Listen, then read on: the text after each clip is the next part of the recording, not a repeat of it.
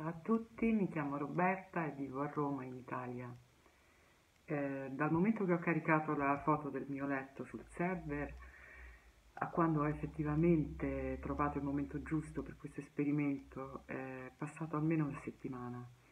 In questa settimana ho guardato tantissimi feedback e ripassato i consigli di Oliver sul corso online, e quindi mi sono preparata una piccola lista e, anche, anche sulla sfera diciamo emotiva e spirituale della meditazione che mi interessa particolarmente, e ho preparato anche delle affermazioni.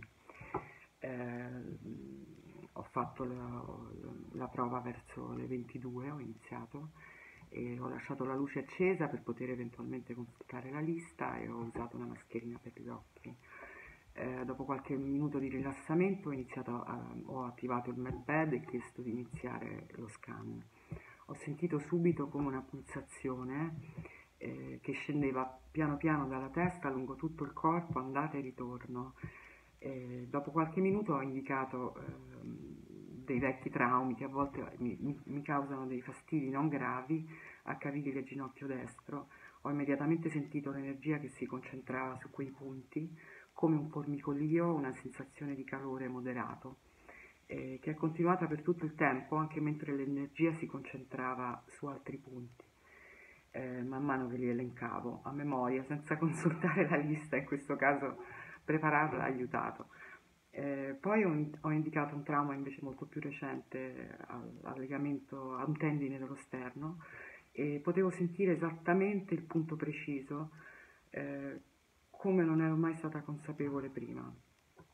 Avendo dei seri problemi dentali ultimamente ho chiesto a MedBed di concentrarsi su quella zona, e da lì è partita un'altra pulsazione su tutta l'arcata dentale superiore, piacevole, come se la circolazione del sangue fosse aumentata.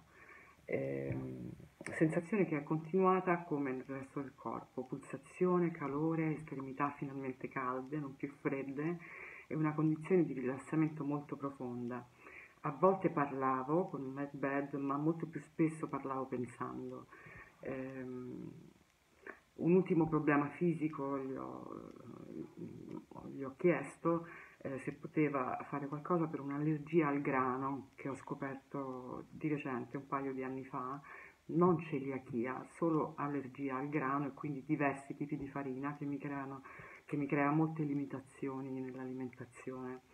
In questo ambito non mi aspettavo un risultato immediato, anche perché penso che per verificare se c'è un miglioramento o una guarigione bisognerebbe fare dei trattamenti e delle analisi specifiche distanziate nel tempo, e per questo problema potrei anche, forse chissà, essere una buona candidata per gli esperimenti futuri dei volontari su base settimanale, e quindi mi dichiaro fin da ora disponibile. Dopo un paio d'ore concentrate solo su problemi fisici, ho chiesto a MedBed di eliminare eventuali blocchi emotivi o traumi di qualsiasi tipo non ancora risolti. E dato che sono molto interessata all'aspetto meditativo, alla sfera spirituale, sono convinta che il mio terzo occhio sia completamente chiuso. Ho chiesto a MedBed che se era positivo per il mio sviluppo spirituale, se poteva lavorare per aprirlo, e lì c'è stata la sensazione più forte dell'intera sessione, sempre sotto forma di pulsazione, ma questa volta più forte e decisa, dall'interno del naso fin dentro la testa, al centro della fronte, ma anche dentro la testa. Ho così lasciato passare altro tempo. Da notare che ero molto poco distratta dai pensieri, ero focalizzata ed ero in uno stato contemplativo. In tutto ciò mi sono dovuta alzare un paio di volte in più del solito per andare in bagno, e questo conferma la sensazione di una circolazione aumentata anche a livello, credo, linfatico, di liquidi. Dopo ogni volta ho chiaramente riattivato il MedBed e proseguito da dove avevo sospeso, ho approfittato per passare ad altri punti. Quando ho sentito che ero vicino ad addormentarmi, ho letto le mie affermazioni e poi ho spento la luce. Ho dormito benissimo, ma a segmenti, al contrario di molte persone che dicono di aver avuto un sonno profondo. ero molto ristorata, mi sono svegliata ben riposata, senza nessun dolore particolare, però ho dormito a tratti e mi sono svegliata spesso.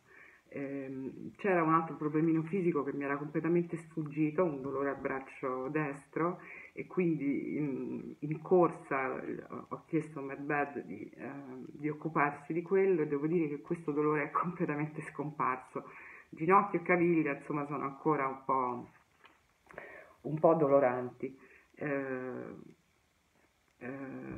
Ringrazio Oliver e tutto il team di MedBed e tutti coloro che hanno provato, che lo hanno provato, perché il loro feedback è stato e sarà prezioso, e questo è molto bello.